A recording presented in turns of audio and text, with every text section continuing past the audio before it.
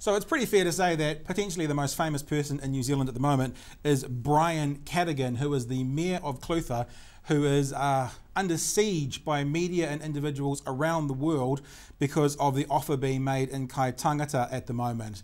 Basically, home, land, job package for a microscopic amount of money compared to what most cities are paying around the world. Just the employment by itself is worth getting there, and he is being inundated, Lisa, with people wanting to come along. More than 10,000 people have looked into this. Libya, Sudan, the US, and more around the world. People are investigating it, saying this sounds like quite a good deal. And don't forget, this tiny little town only has 800 people in it. So they're going to be inundated if all these people decide to shift up and come, which is great. The mayor, as I said, Brian Cadogan, he describes Joyce Beck, who's obviously a local citizen, as the engine room. I'm not entirely sure what he means by the engine room, but that's what she is. So she's the engine room of Kaitangata, and this is what she says about her town. She says, if anything happens in this town, they are all there to support you, talking about the community. It's not unusual to take in the neighbours' washing. Residents can leave doors unlocked and have a chat over the fence.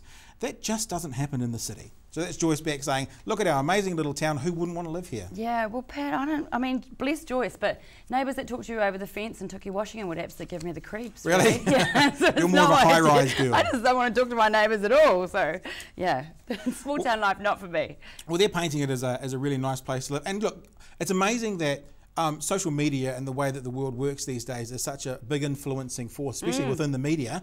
And someone has done it very well there by making up this idea and going with it. In fact, it was a local farmer. His name is Evan Dick, and apparently he had the land packages for sale. So he had the idea of putting all of this together and offering it out there. Evan Dick was quoted as saying this, there's more harmony here, talking of Kaitangata, there is friction over there, you can feel it, talking about other places, especially over in Europe. The town's getting off its arse, there's a good vibe. So it sounds like a good farmer, does Evan Dick, and he got that out there and came up with the idea, and I guess, if nothing else, the publicity this place has had over the last couple of weeks is amazing. Yeah, it really boosted people, and they do have heroes there, not just Evan, but people like Dallas Storer, who's in a wheelchair, who was behind the skateboard park, which has been a huge success. So yeah, they can definitely organise things in Kaitangata. They're going for gold, as the town slogan says. I also saw, I think it was on Paul Henry's show earlier in the week, that one media source overseas reported this incorrectly, and it basically said free house and land and job. Yeah.